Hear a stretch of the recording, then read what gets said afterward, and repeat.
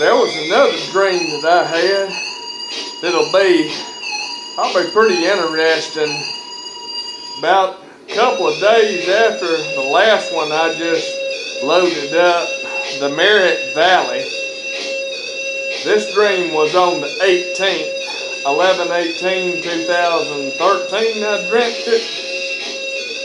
You know, I've just decided to load up some of the dreams that I've had. The name of this dream was Mr. Bledsoe. I'm going to just read the dream and then we'll look at interpreting.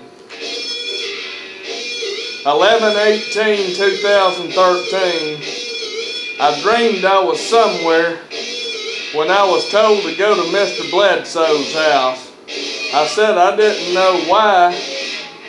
Then it said, if you're ready for a change in the weather, restoration, and spirit, go to Mr. Bledsoe's house.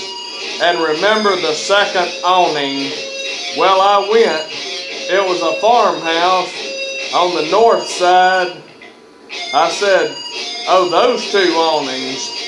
A voice said again, the voice said again, not the second awning covering the area, but the one sitting on the ground. I saw two aluminum awnings laying on the ground. I lifted up the second one. I saw a water well under it, and a voice said, look behind you, there'll be a fishing pole and bait. I looked and there it was, and I dropped bait. I dropped bait down and instantly I began catching crappie, and a man came outside and he said, I'm Mr. Bledsoe. I was told you were coming, and asked me were the fish biting. As I was catching fish as fast as I could throw bait down, in less than 10 minutes I caught 30 crappie. The man said, Chad, remember from now on these words, second awning. It's always under the second awning, always. Mr. Bledsoe said, Chad, enjoy your fish. I hope you enjoyed fishing in the water well. Then the man said, so Chad, you've been wanting to go to Georgia. The when you remembered it. I'm it. And it said, I will show you something else, but beforehand, out of practice will come to mind. It matters not. Remember still the second awning. It comes forth. We walked to another building about 200 yards away. I saw a highway beside it. No traffic on it. Just a long straight road with regular road markings on it. And Mr. Bledsoe said, Chad, this is your highway. It has your name on it. And I'm about to open up this building. And then it said, gird up your emotions, like Bible would say, gird up your loins. Or equally get ready. You're going home. And I was living in Oklahoma at the time this was dreamed. And he said, Chad, you're going home. The man said before he slid the door back to reveal the truth, he said, don't doubt the emotion. Ready, it's yours. He slid the door back, and then I saw a Citabria tailwheel airplane sitting there. Instantly I said, not a problem. I remember back to the occurrence years back. And then Mr. Bledsoe said, I remember it. And it's ready. And then out of practice is a problem. And he told me to go to Georgia. But save the last mile. Then it was like a strong spiritual wind. Instantly everything came back to me. I took off. I said, it's easy. I haven't landed in a while, but slow and easy supernaturally.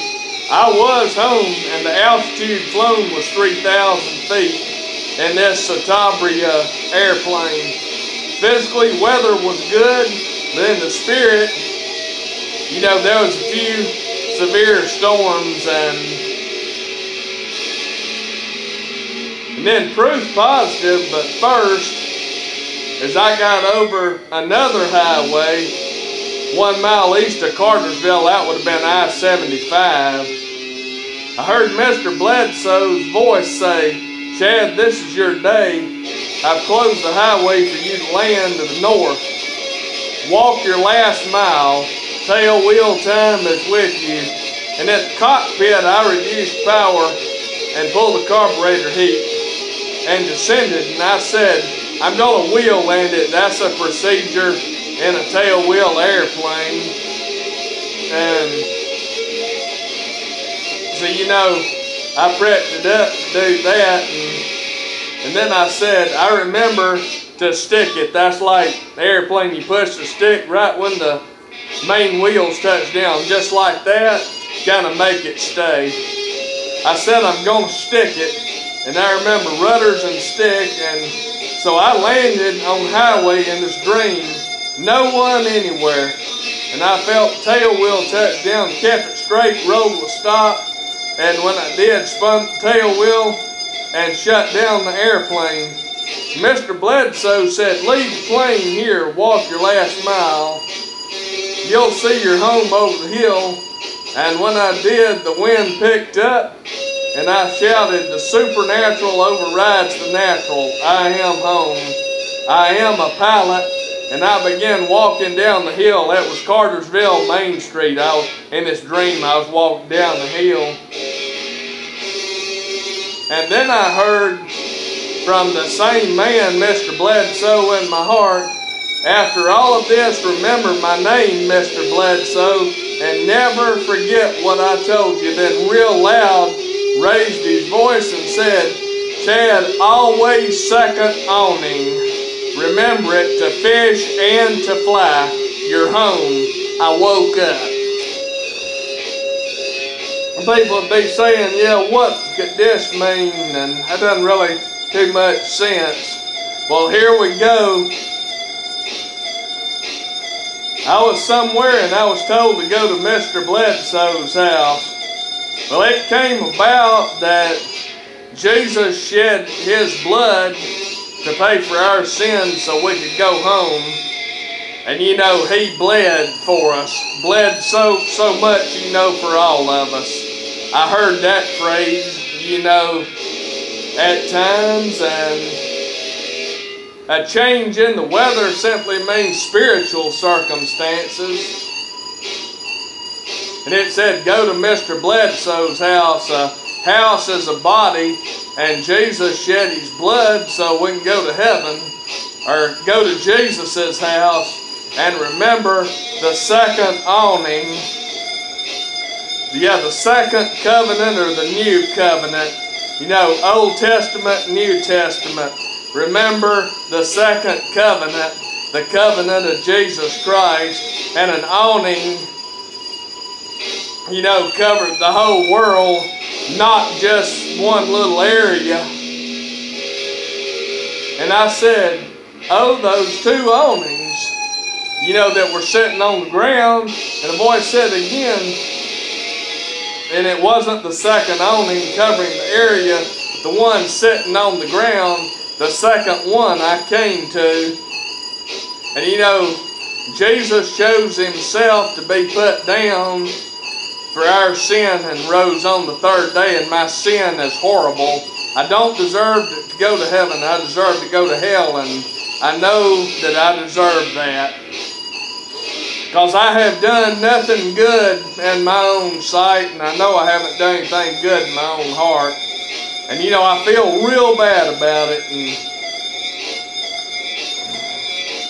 And I saw the two aluminum awnings laying on the ground. I lifted up the second one I came to. I saw a water well under it. That would be the Holy Spirit, usually is water. And you know, a well. And a voice said, look behind you, there'll be a fishing pole. You know, go win souls for Jesus Christ like the other dream. And I looked and there wasn't. I dropped bait down and began catching crappie, it means go pursue the Holy Spirit and receive from Him so you can have the stuff to go win souls for Jesus Christ. That's fishing. And I began catching crappie, and a man came outside and he said, "I'm Mr. Bledsoe." Again, Jesus shed His blood, and I was told that you were coming. And you know, like I said earlier, and another one, you were known before you were born, Jeremiah 1:5. And you know, he asked me, are they biting? I was catching fish as fast as I could throw it in, you know, pointing to that's how fast Jesus wants to win souls and to be served. And less than 10 minutes I caught 30 crappie. 10 is perfect divine order, and 30 has to do with the blood He shed. And the man said, remember now on these words, second awning or second covenant, the new covenant. And it's under the new covenant or second awning always, and everything else led up to it. And Mr. Bledsoe said, enjoy your fish. Well, when you go to heaven, the souls that you won, they'll be there. And that's what it means, enjoy your fish. Sounds kind of weird, but things aren't what they seem. And then he said, I hope you enjoyed fishing in the water well. The man said, Chad, so been wanting to go to Georgia. See, I was in Oklahoma at the time. Home is where the heart is. I growed up in Georgia. And heaven is the big picture of home. And it's like, you know, pursuing spiritually how to get to heaven in the big picture here. And the wind, you remembered it, I'm it. You know, the Holy Spirit was the breath, the wind. And then it says, I will show you something else, but beforehand, out of practice will come to mind. The flesh doesn't believe that it can get the assignment done of Jesus Christ. And I'm sorry, that I have sinned. I have sinned and I have fallen short of His glory and missed the mark so terribly and feel bad about it. Out of practice simply means the natural thoughts of the flesh, you know, that naturally would feel that the assignment He gives you is out of reach and too hard to do.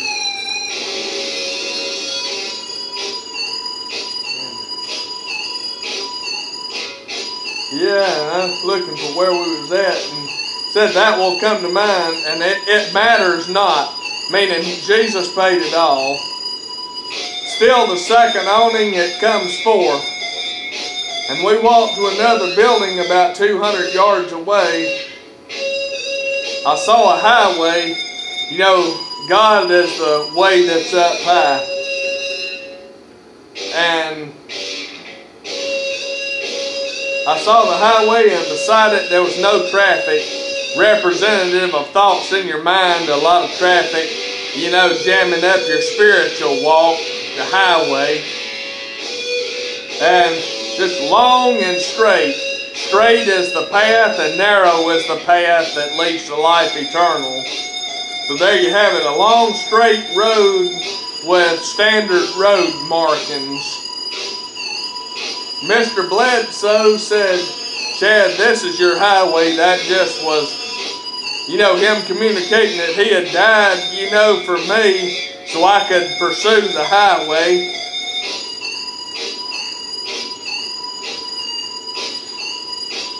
And then he said it has your name on it. Jesus paid when He broke His body for my sin, and I absolutely don't deserve that. And then he said, I'm about to open up this building, gird up your emotions, get ready. And like gird up your loins, get ready. The Bible said like a pointer of where it was coming from, that it could be coming, you know, from the Lord, and have to judge it according to what the Bible says. And so he said, gird up your emotions, you're getting ready, you're going home. Heaven is home. The man said, before I slide the door back and reveal the truth, don't doubt the emotion. Just saying, like, you know, it's common to struggle with doubt, which I have since I've had this. I've sinned against God and I've doubted, and I'll be honest about it, I've sinned. And then he said, ready, it's yours. And he slid the door back. I saw a Satabria sitting there. And you know, when you look at it the other way, when they had the rapture, you know, it'll go up in the sky and it'll be aerobatic. That's kind of funny. Instantly I said, not a problem. And you know, that's because Jesus paid it all, not a problem. And back to the occurrence, years back, I Mr. Bledsoe, remember it, it's ready. And out of practice isn't the problem, meaning that the Holy Spirit will help you, basically, and to go to Georgia, which is a big picture of going home. And then it said, save the last mile. The Bible says if a person go 1 mile, go 2 with them, or something like that. Let's walk your extra mile or go 20 to help them out. Then it was like a strong spiritual wind. Instantly all of it come back. You know, the supernatural power of God that Jesus paid for. I took off and I said it's easy. I haven't landed.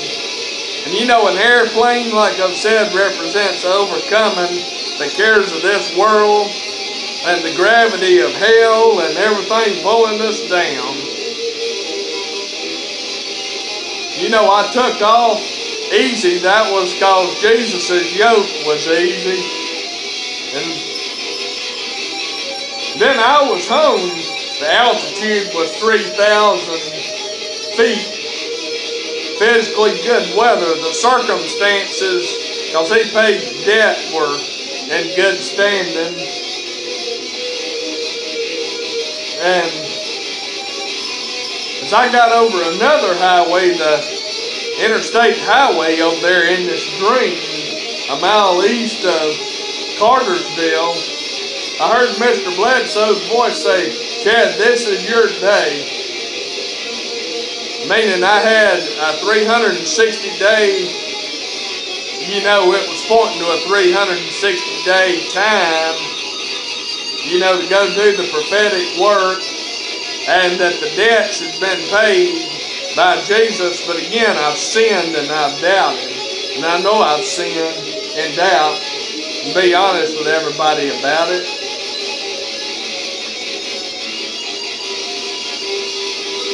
And then he said, I have closed the highway for you to land to the north. So there's always a lot of traffic on the highway. That thoughts, you know, the dream, you know, trouble on the highway. And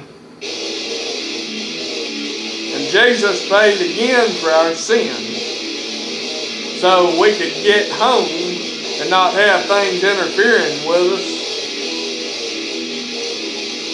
And in the cockpit, I reduced the power, pulled the carburetor heat, and descended, and I said I'm wheel landing it.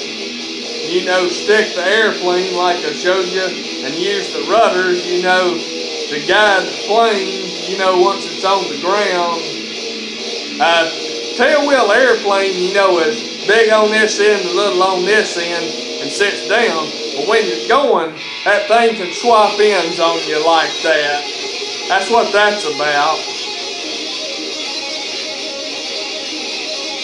So I felt the tailwheel touch down, kept it straight, road was stopped, and after that, I swung the tail around and shut down the airplane. And Mr. Bledsoe said, leave the plane here, walk your last mile. you'll see your home over the hill. Well, you know, a hill represents a high place. You know, of worship, you should worship, you know, the Lord. You know, heaven's your home. You'll see your home right over the hill. And when I did, the wind picked up. Yeah, the rapture's a windstorm like I have out there in the other stuff. 2 Kings 2 verse 1, I think, was, and yes, windstorm, and felt the wind pick up. And I shouted, the supernatural overrides the natural. I am home by the supernatural power of Jesus Christ to get you home to heaven, which I absolutely do not deserve to go to. I deserve to go the other way because I have done Him a horrible job of service, and I have failed in my words, and know that I had no goodness within me spiritually, and I admit it, and that's true. And I felt so wretched, and I'm just confessing that, and I wish I could have served the Lord better, and I failed Him terribly, and I admit it. And then, after I said I am home, I said I am a pilot, which meant that in the future I would come to interpret these dreams, and hopefully it'd guide somebody the right way. I began walking down the hill, and then I heard from the man in my heart after all of this, remember my name, Mr. Bledsoe, and never forget what I told you. Then real loud raised his voice and said, Chad, always second awning. So always remember the new covenant of Jesus Christ. And the first covenant was the law of Moses and promised land and all those things. And he said, remember it to fish and to fly your home. Remember it to win souls, and then to supernaturally go to heaven. Fish and fly your home/heaven. I woke up. Hope you enjoyed Mr. Bledsoe, because Jesus bled so much for us all so we could go to heaven. Remember Him today and thank Him for that. Hope you enjoyed this, and hope it helped you.